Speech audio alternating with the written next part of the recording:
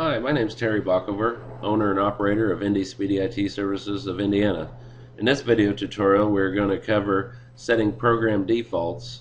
And what I mean by that is that we have multiple web browsers on our system, and maybe we like Firefox or Safari better than Windows Explorer. So when you get your Windows 7 operating system, by default, naturally, Windows Explorer is your default web browser.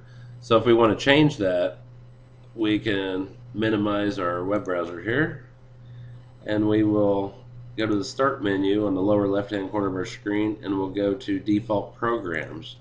Now when we select default programs, select set your default programs. This will bring up a menu of applications that you can set as default on your Windows 7 system. Now maybe I want to associate Firefox and have that be the default program every time I click on an internet shortcut or download a file.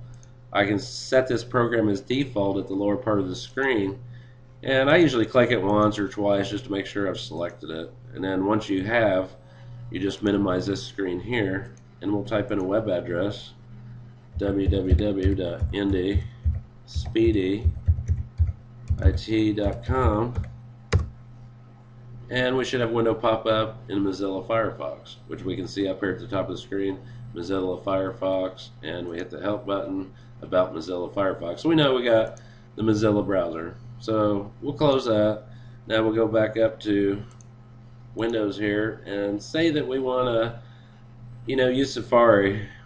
We're doing different things right now at work or something like that requires us to use Safari, and you don't have to uninstall the programs or disable Windows Explorer or anything like that. That's kind of extreme and may mess up your operating system. So we set this program as default as well at the lower part of the screen there.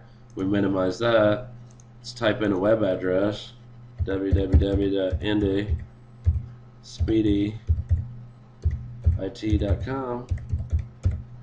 Hit enter, and now we get it opening up in Safari, and we see the little Apple logo right there. So we know we picked the right application for what we needed right now. So that's how you set program defaults in Windows. It lets you fine-tune your operating system, the way you want to use it, and the programs that you want to associate with certain file types, so that you can have the experience that you need with Windows 7. So we hope you find this video tutorial informative, and wish you a lot of luck in Windows 7. Thank you, and have a great day.